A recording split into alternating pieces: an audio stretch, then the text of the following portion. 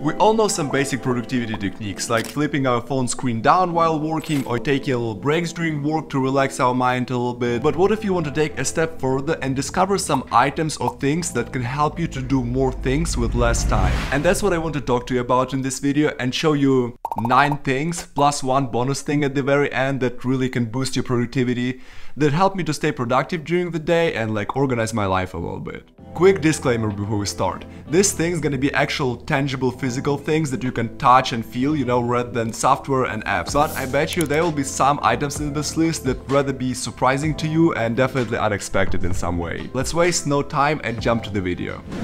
Ability to have a clear vision and knowing what you want to achieve is crucial if you want to become more productive. That being said, with number 1 on our list, we have a journal. As you probably know, journaling has a lot of proven scientific benefits. Tracking progress and growth, gaining self-confidence, improving writing and communication skills. But I find journaling to be an amazing productivity tool for one more big reason a lot of people are missing on. It's the ability to see the bigger picture. As people, we tend to get lost in our daily grind. However, if you journal some stuff, you gain the ability to reflect on the bigger picture and like bigger scale of what's going on in your life. So journaling is definitely huge when it comes to uncluttering your mind and trying to understand yourself better and what you want to do in life. One quick tip for you. If you want to stay consistent with the journaling, you can apply something that Atomic Habits and James Clear talk about. It's basically making the habit of journaling attractive. And how can you do that? Well, maybe consider investing in a more premium quality journal. I'm not saying that it is. I mean, it's a nice, like, I think it's a leather substitute, but I like it. Consider spending a little bit more money to getting a nicer journal that will actually be attractive to you to come and write. Because if you get like the cheapest journal for 50 cents from Walmart,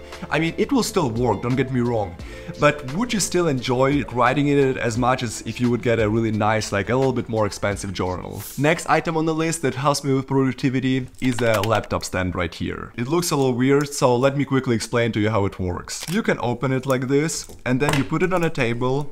You open it even further, and then it turns into this little construction. If you work with a laptop a lot, you probably face the issue where the table is a little bit lower, and what happens is basically you're looking at your laptop, but as you see, your line of vision goes down, and then you need to bend down your spine and look to the laptop like this. Especially if you're tall like me, I'm 6'9", basically whatever desk I'm using, I'm still gonna be sitting like that, like a shrimp, you know? And then what the laptop stand does, it basically allows you to pick up your laptop, put it right here, open it a little farther. Now my line of vision, I'm not looking down like this, I'm looking down like this. I mean, I'm still looking down a little bit because I'm 6'9", but if I lower my chair a little bit, it gets even better. So now I don't need to sit like a shrimp. I can straighten my posture a little bit and look just slightly down to my screen. And there are different versions of laptop stands, and the one you should get will depend on the computer you have. What my computer can do is, I have those like HP Envy, I believe it is, and it can bend all the way around.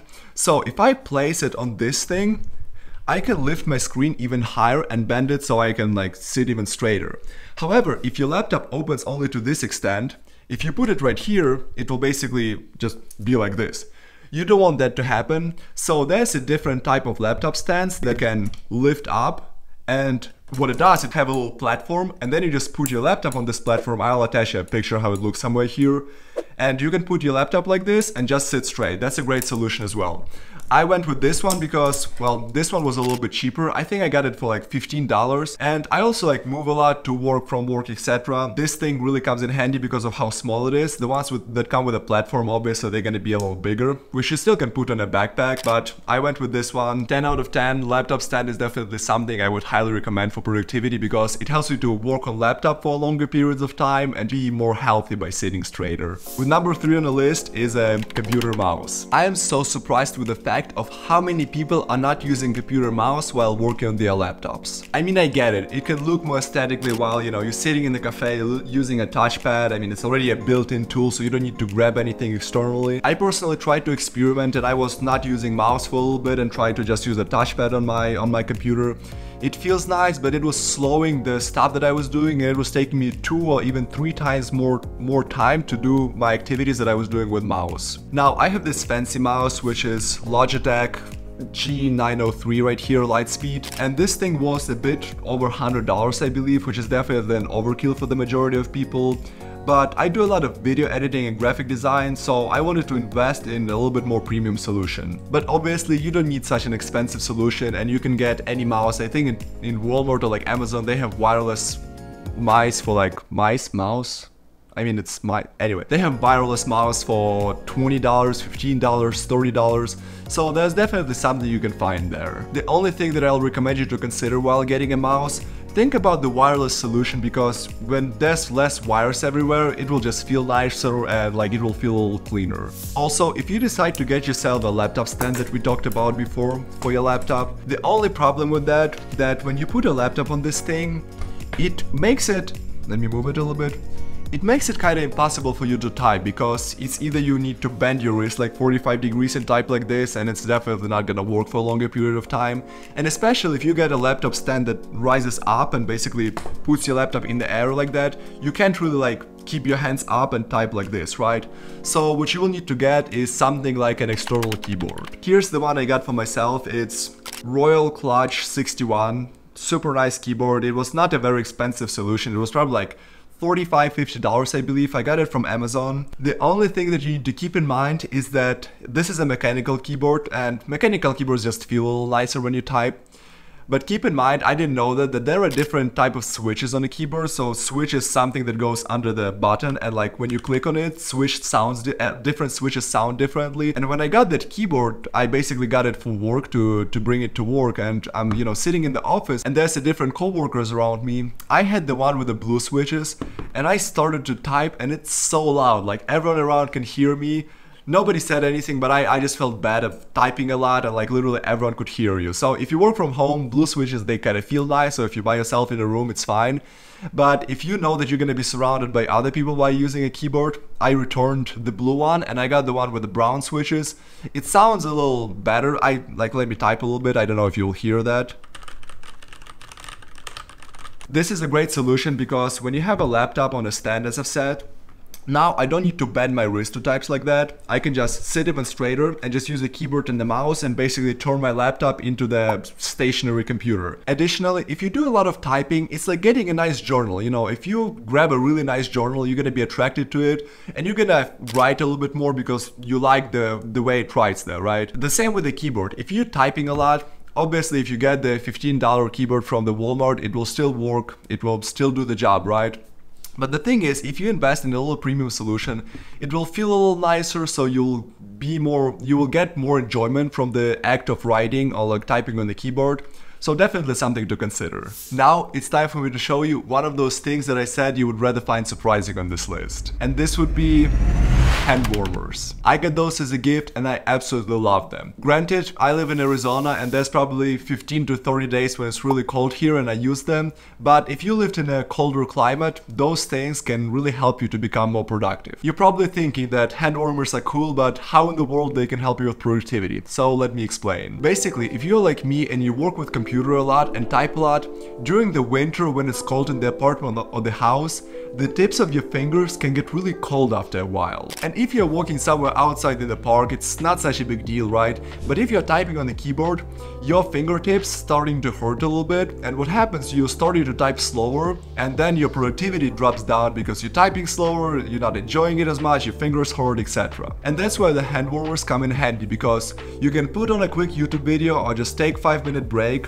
turn them on like this, and they'll light a little bit. I think this one might be a little out of battery. Then you just hold them in your hands for, I don't know, 5 minutes or whatever it's gonna be, and they can warm your hands really well. You can wrap your fingers around it, and especially it's a great solution for your home or like for the work if it's cold there. As I said, just turn on the video, give yourself a little break, warm up your hands, and then you can get back to working. Or you can also use them for a walk during the winter when it's really cold, or if you're watching some outside football, NFL game, whatever it's gonna be, you can just grab those, put them in your pockets, and just keep your hands warm.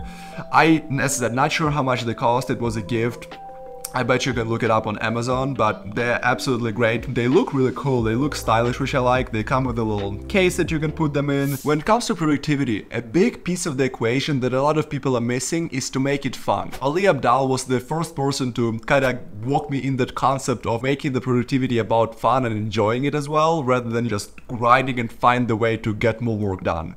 And that being said, I decided to optimize my home environment a little bit more because I work a lot from home. So I decided to make my room a little bit more attractive for me to go into, spend some time there and do some work there. And some of the tools that help me with that are incense and candles. Some people think that incense have some type of magical ability to make you work more, etc., to make you feel better. I'm not necessarily feeling that. Maybe if you get like super expensive incense somewhere from like Tibet or whatever, maybe. I don't know. I'm getting the ones from the regular stores, so not necessarily. But they just making your both incense and candle make your room smell nicer and make it more enjoyable to be at. You can get any of the flavors. The three I brought from my room is Nag Champa, not sure what it is, Dragon's Blood and Wind, but you can get like lavender, you can get Walk on the Beach, especially with candles. Just go to Bath and Body, you're gonna have millions and bajillions of flavors. Pumpkin spice, watermelon, whatever it's gonna be. But another fact about those two things, when we just moved here to this apartment, I started to light an incense or a candle whenever I was doing some prolonged work on my computer, so when I needed to focus. And then after some period of time, I kind of started to associate the smell of those two and the sensation of like that little smoke with the process of working and process of focus. And now it actually helps me to focus on the work a little bit more. I'll basically get into the stage of flow of work a little faster if I smell some incense or I smell a candle. The next item on the list that helps me to stay productive are earpods. I had them in a little case right here, but basically what happens, I spend about 20 to 25 minutes commuting to work every day, and then I'm going to the gym, going for walks, etc. So I like to listen a lot of audiobooks. I have an Audible subscription or some podcast or whatever. So obviously you can still listen to music, but if you want to become more productive, probably if you just listen to some books or listen to some podcasts on the go, you can consume more information, right? But besides all of that, earpods can be a great productivity solution because of the noise cancellation feature. Now, not all the earpods models gonna have noise cancellation. I have the second Pro version, so it has all those like acoustic, noise cancellation, all those features. I'm using mainly just noise cancellation and transparency when I'm riding a bike. But noise cancellation is great because if you're having some hard time to focus because of some external noises, that can really help you a lot. For example, my partner Aurora, she likes to listen to some podcasts in the other room, outside voices of those like girls talking at a podcast. Nothing about girls, just describe it. I can't really focus that much on like when I'm reading a book. I can't really focus because someone constantly talks in the other room, and it makes it harder for me to focus. So I'm just popping headphones, turning the noise cancellation, no music, nothing, just noise cancellation, and makes it so much better because now I can focus directly on my book. I don't hear any external noises, so it definitely helps me a lot. Can be a great solution if you're working in the library, in the public library a lot. Usually it's quiet, but there's gonna be someone always who's gonna open the backpack, close the backpack, spill the coffee, whatever it's gonna be. The noise cancellation feature is big, so maybe when you consider your next headphones, look for that feature. And if you have a pair of those portable earbuds, I would highly recommend you to get something like this, which is a portable cleaning kit. It has a little brush right here, and on the other end, if you use it, it has a little spiky thing that will help you to get some mud or some dirt out of your headphones, and a little brush as well. So number 6, we had headphones with noise cancellation feature, a little case on them, and a little cleaning kit that you can get for like $10 as well. Let's move to the next item. Another incredible productivity tool that all of us has is a phone. Your phone is clearly a double-edged sword. It can be a great productivity tool that can help you to boost your productivity, but then you're trying to do something productive on your phone and all of a sudden you're watching your 20th reel in a row and you're not being productive. During the day, we all have those moments when a random idea pops in our head and we think, what a brilliant idea. I definitely like it because it's such a good idea, I'm gonna remember that and then I'm gonna use it at one point. But all of a sudden, like literally 2 minutes later, you start doing something and you don't remember this idea at all, like even though it was such a brilliant idea. And then you spend hours or even days trying to remember that thing that you thought about, and you're just wasting your time doing that. So you can use your phone. I don't have a phone right here, I'll ask my editor to put a phone right here. You can use it to write down the stuff that comes to your head throughout the day. For example, you have a random idea about the next YouTube video you want to film or about the cooking recipe that you want to try really bad.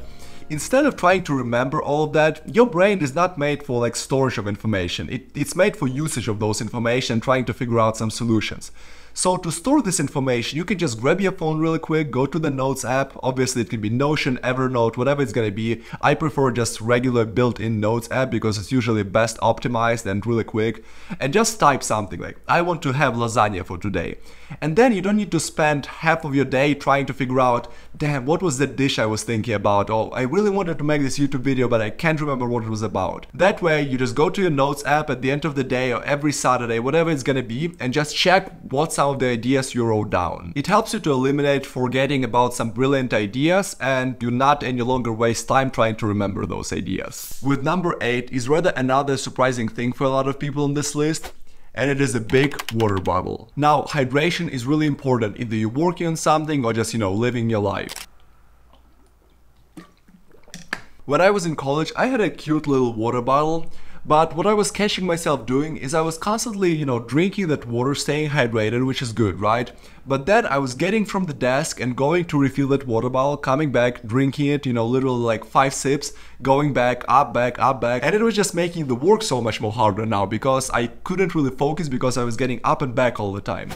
Getting a bigger water bottle, this is not the biggest. You can, like, if you're staying home all the time, you can get really one of those big ones that will have a little marks in it like good morning, afternoon, all of that stuff. But really nice big one, just put it next to your desk, and this way you don't need to get back and forth all the time. The last thing that I have on my list is a carpet chair mat. Now, I have a thick carpet in my apartment and it's almost impossible to move a chair around without this thing. I can't really imagine sitting without sliding even slightly during the work session, so it's an absolute must-need for me. But if you have a hardwood floor, it can still be a great solution for you because it will help you to keep your floor protected so the chair not gonna scratch your floor, and it also adds that smooth motion, so when you like move the chair a little bit on that mat, it's kind of like it feels smoother a little bit. I get mine from Amazon for like $35, and if you have carpets floor, I feel it's definitely must need. Now, I promised you a little bonus at the end of the video, so timer. Regular small timer that you can get for $5 from Amazon can really go a long way and help you to become super productive. Take for example Pomodoro technique.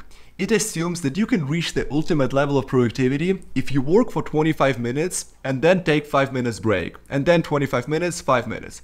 So that's how you can use a timer. Just set a 25-minute timer, focus completely on the work, and when it goes off, set a 5-minute timer, go to the fridge, grab a chocolate chip cookie, grab some lemonade, whatever, take a little break.